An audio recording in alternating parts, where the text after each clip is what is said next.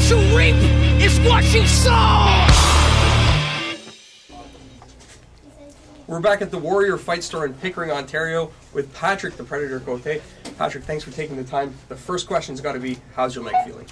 Leg feel good. You know, I had surgery a month ago, and now I'm walk on it and back in the gym since 2 weeks. And I can do conditioning, and I swim a lot. And I'll start the fight training maybe in April, and I'll be back in June probably. Well, that's excellent. It's great to hear that you'll be back. What's probably the most important thing for you right now in conditioning your knee?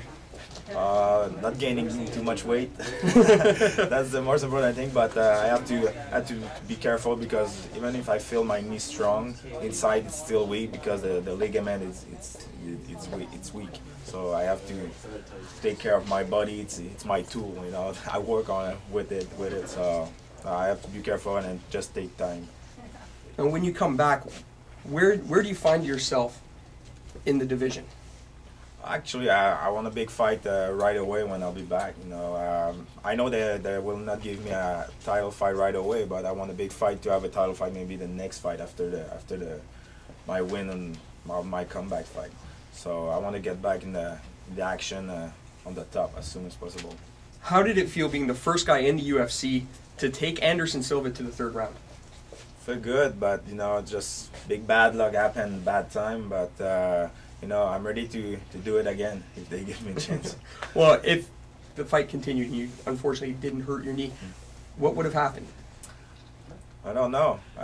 Maybe we'll have the belt right now. But the thing is, we were exactly where we wanted to be in the third round. You know, we knew then Anderson Silva didn't see a third round since 2004. So that was our strategy to go in third round, fourth round, and starting to pushing more the action in this round, and we know maybe next time what's going to happen. All right, and finally, they're coming back to Montreal. The UFC is going to have a card in April in Montreal. What are you looking forward to there?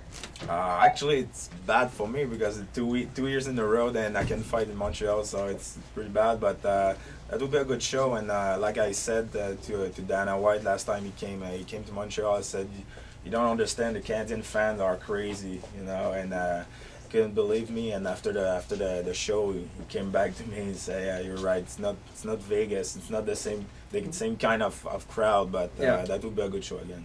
That's right. I just got one more.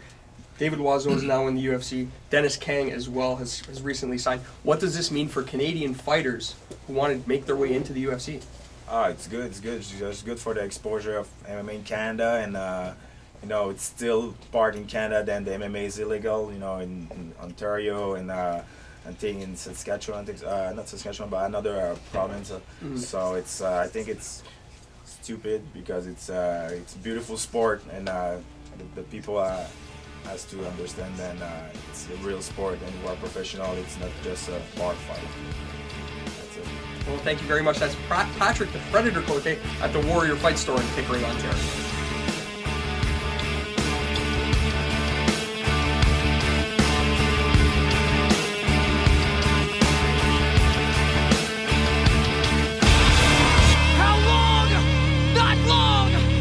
What you reap is what you sow.